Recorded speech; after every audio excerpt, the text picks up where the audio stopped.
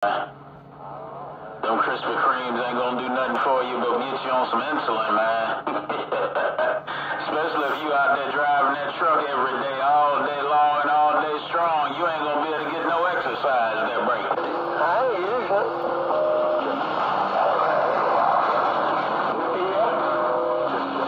Big old coffee cup, big old dozen of Krispy Kremes. Don't get me wrong, them kind of figures do taste good now. But them kind of figures ain't good for you. Catch you later. Good news, downtown Lake City, Florida's out the way. Hey, top of the morning, good news. Good news, 808 in the Rockies. Hey, you on 808? How you doing over there today? You got me thinking of Krispy Kremes, man. I haven't had one of those in about a year. Oh boy, yeah, that's like crack there. Gotta stay away from that stuff.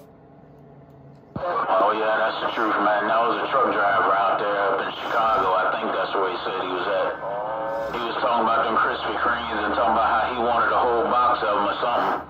I said, man, he keep eating them cotton pickers, boy. Listen here, he gonna make himself a quick exit up out of here, especially if he can't get no exercise.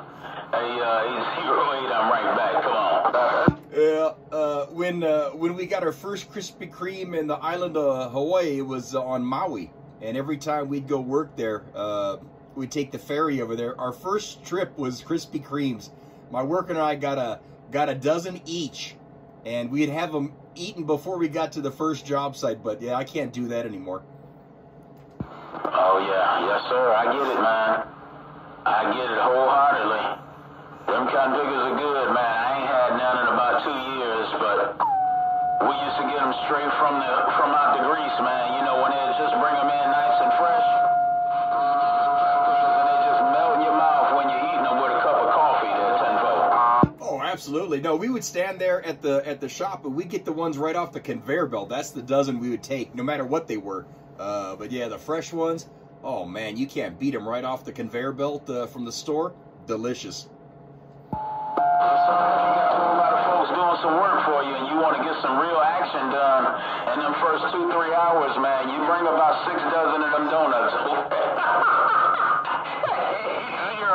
Come on. Yeah. Oh, I brought them to the job site. They don't last long, but yeah, they'll run around for a couple hours, and at lunch they're like, That's the truth, man. That is the whole truth. Hey, by the way, man, I put my antenna up in the air yesterday, man. How you digging? Let me put this thing over there towards you. I think I'm looking over there towards Colorado now. But how you digging this thing over there? Come on. yeah, when you started looking over here, you went from 8 to 9 to 9 to 15. So looking over here looks good. You got some audio too coming through that Thunder amp. Yeah, I'm keying about 800,000 watts, somewhere around there. And it's swinging forward about 6,500, almost 7,000 forward there. 410. Oh yeah, here, I'll show you what I'm doing here. I did key it about, where's the needle? Oh shit. There you go. That's about 30 to about 500. 30 to 500. And that's 10 swinging 30. That's a 10-pound dead key. And it's swinging 30 pounds. A lot of good forward swing and crystal clear audio. All right, well, thank you. Yeah, it's just a 4-pill on the hill. We had a bunch of rain and late night fog, and we got the fog finally clearing this morning, but boy, our ground is saturated, so my ground rods are loving it. They're like, yes, I can connect to Mother Earth. Oh, I got you there. Hey, can you do me a favor then? Since I put this thing up, can you do me a favor? Can you check it out for me? I want to turn away from you. I want to see if the fall off is good or not.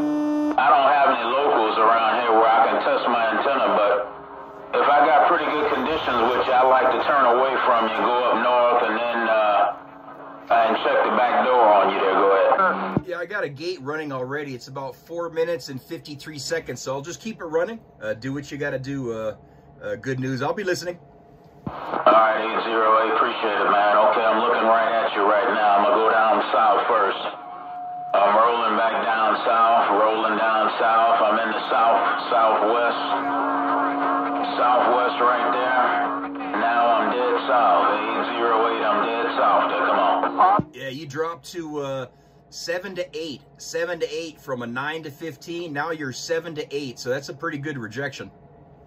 Stop. I'm coming back around. I'm coming up on you. I'm coming up on you. Hey, 808, I'm rolling right past you now. I'm rolling right past. I'm going up north. I'm up north. Now I'm getting ready to head out east. Hey, 808, I'm looking out east. I'm looking out east.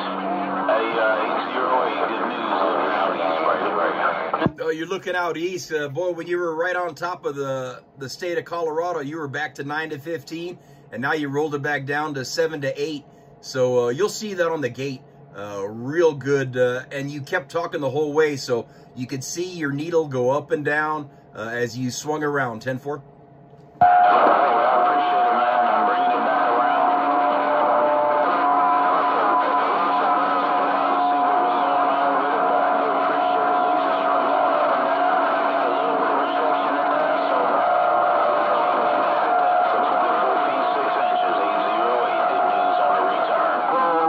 Good news. I got some other stations creeping in there too.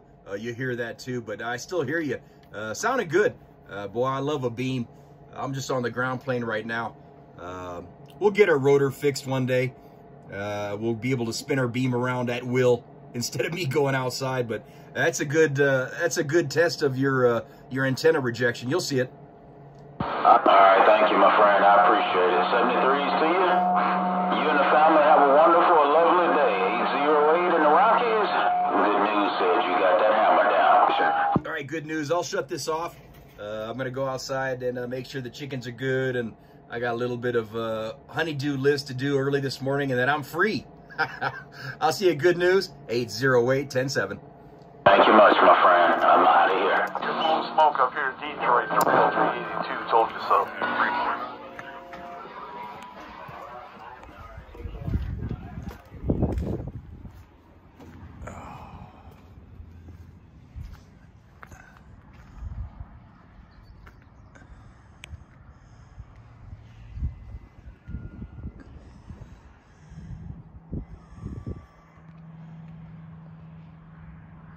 Moon's still hanging around. There's my chickens. There you go, Walker. What you doing? You good girl.